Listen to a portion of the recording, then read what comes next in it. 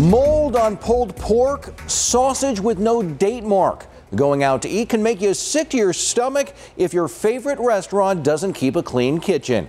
Here's this week's all-new Dirty Dining Report. Modo on 16th Street off Glendale Avenue in Phoenix. 4 major health code violations. The health inspection report listed toxic substances not labeled, staff members handling ready-to-eat cabbage with their bare hands. MJ Mini Market on Hatcher Road off 12th Avenue in Phoenix. 4 violations. The health inspector went out and found chicken and tortilla dough stored in grocery bags, chicken soup not cooling properly. And the place with the most health code violations? Kokopelli Golf Club on Guadalupe Road near McQueen Road in Gilbert. 5 major violations. The Kokopelli Golf Club had packages of sausage with no date marks, ham, turkey, and cheese not kept at the proper temperature, and mold found on fruit salad and pulled pork.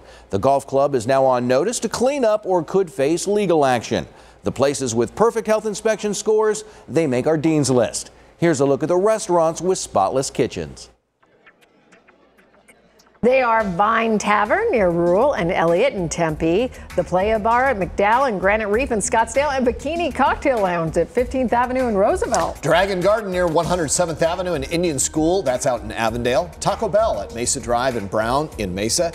And Kabuki Restaurant at Westgate in Glendale. You can always see a running map of all of your favorite restaurants on the Dean's List. It's all right now on our AC Family mobile app. Just click on the Dirty Dining section.